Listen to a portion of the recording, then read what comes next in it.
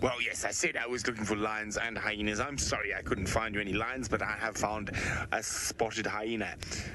There we go. Hello, hyena. Oh, waking up, getting ready to go out on a night. Oh no, getting ready to go have a nap again, napping in the road. So this is a group of hyenas is called a clan of hyenas, and this clan lives right below our camp.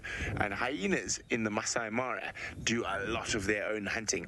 This clan hunts wildebeest and zebra in the rocks up in the mountains, and they even sometimes hunt something as big as a hippo. Let's try sneak a little bit closer.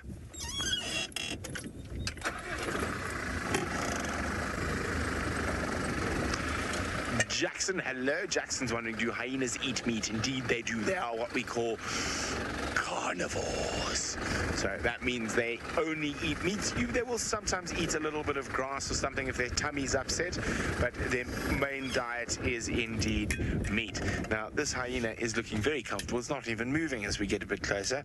Snoozing in the road. Now, out of all the predators, the predators are what eat meat that we get in the Masai Mara and at Djuma. The hyenas are probably the smartest. Not probably, they are definitely the smartest. They are very clever animals.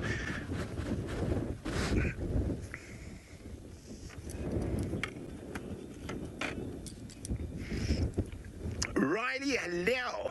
Riley would like to know how fast they are.